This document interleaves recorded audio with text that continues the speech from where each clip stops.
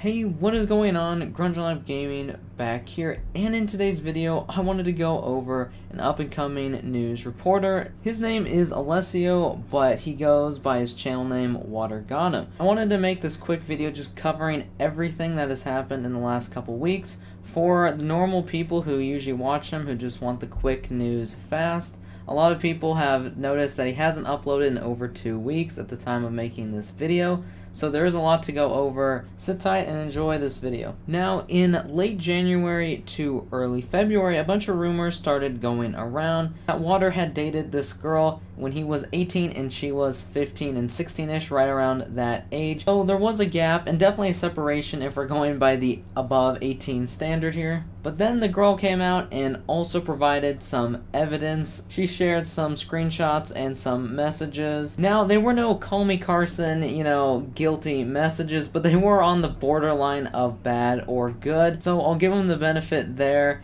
of the messages, nothing too bad. A couple pictures of Water himself. You can judge it yourself whether they were good pictures or bad pictures, but again, borderline. Now here's where the story starts to pick up. On the 6th of February this year, a fellow YouTuber named Icee put out a video, his first video on WaterGotHim, and pretty much the first video that had surfaced in the community calling him out. Now, many people have, kind of in-between feelings on how they would judge the situation that Icee first called him out on, talking to an underage girl, right? Some people think it wasn't a big deal, other people think it was a huge deal. Now, whether you agree or disagree with that, it did start kind of a rolling boulder, if you will, which led into the next downfall. After he gave his response on Twitter, another YouTuber named Novell kind of picked it up where it left off, pretty much saying that the drama was over, but Water ended up calling out Icee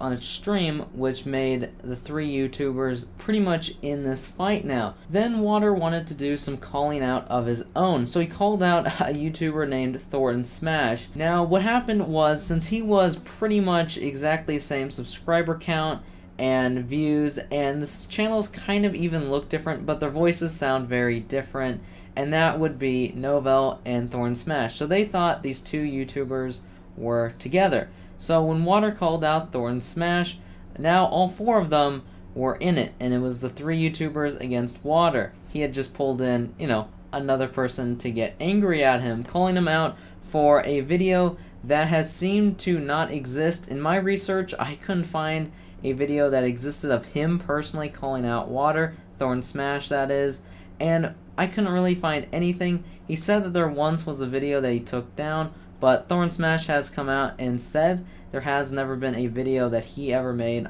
on Water himself, so we just have to take him at his word. On top of that, he doesn't really cover people news, a lot like this channel, so you would think he really never made that video. Now, after that whole thing was settled, Icee made a second video right against Water for calling out a YouTuber and pretty much defamation against him, because he had nothing to do with the whole allegations in the first place. So once that second video was dropped by Icee, after that, I believe Water had enough and just didn't want any of this attention anymore, no more defamation, so he threatened legal action against everyone involved in pursuing the allegations against him in the first place, which at this point was still the underage allegations. But quick side note, on YouTube it is really hard to do that. There's been a lot of those cases, but usually the judges, even if it does go to court, they usually end up ruling that it was the free speech if you're in America.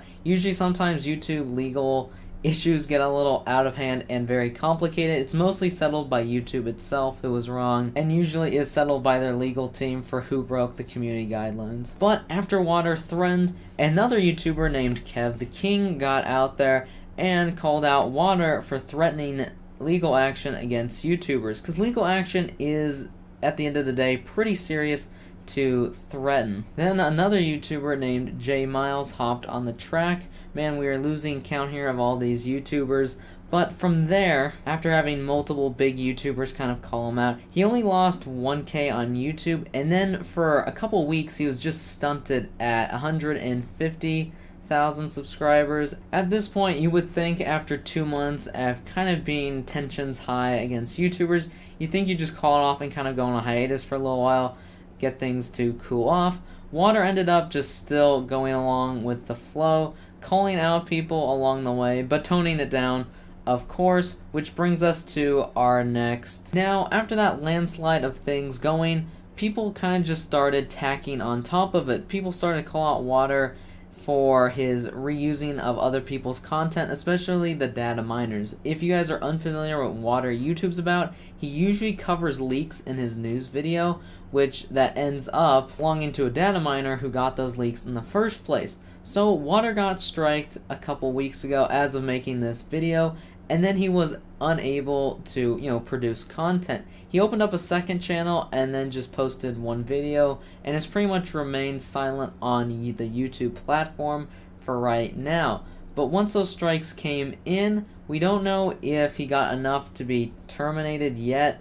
All we know is that he received at least 2, because he hasn't been able to upload in 2 weeks of making this video. And may I remind you, all this is from getting copy striked from the data miners after he used their footage in his videos. Now, usually it'd be okay if you gave, shoutouts, right, to the person, but since the data miners, right, they thought their work wasn't being appreciated enough when he was showing it, and not really taking credit for it, but he wasn't even giving them credit, so they felt that they would strike him because they weren't getting credit for their work. Now, you would think at this point everything would be over, you'd call it good, be silent, just go their separate ways, not maybe leave the Apex community, but take some time off from it, right? And that's basically what he was doing. He's basically been streaming the last couple of weeks that he hasn't been able to be on YouTube, and he's just been streaming, and that's about it. Until the other day, when WaterGotHim was called out for DDosing servers. Now, these next parts, I would like to thank Icee and Thordan Smash for pretty much piecing together the puzzle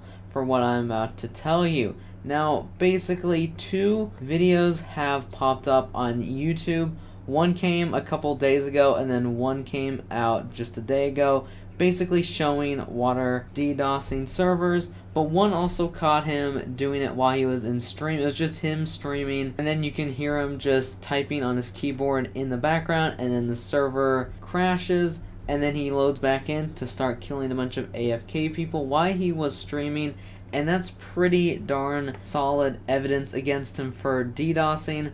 And on top of that, Respawn said that they were looking into the issue. If you'd like to see videos and other information, I'll be leaving some links down in the description below. But just when you thought that things couldn't get even worse, a Respawn employee called Connor Fords, also known as the Notorious Hideouts, he pretty much just deals with DDosers, cheaters, and all those kinds of people in Apex Legends. Well, anyway, people were tweeting at him, and then he said he was looking into it. And then about 24 hours later, Water was back on stream, and it ended up that he was locked out of Apex. Now, that is huge. That's called a hardware ban. So, it's really not the community saying he was cheating. It is actually the people at Respawn taking this evidence and pretty much giving the verdict that he is guilty and hardware banning him from his PS4. If he wants to continue playing Apex, he has to go buy another console,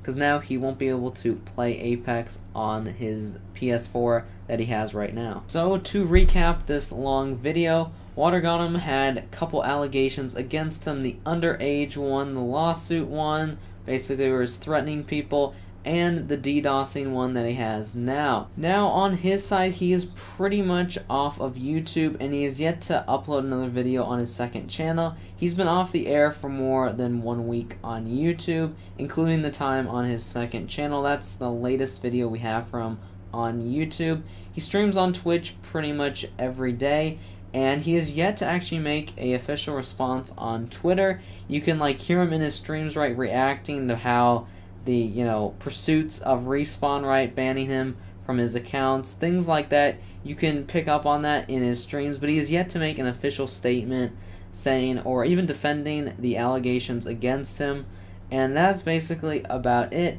He hasn't really gone AFK at this moment. He's pretty much just hanging out. He'll probably try to bring his career over to Twitch at this point, since he has lost more than 10,000 subscribers and he's privated over 18 million views worth of videos.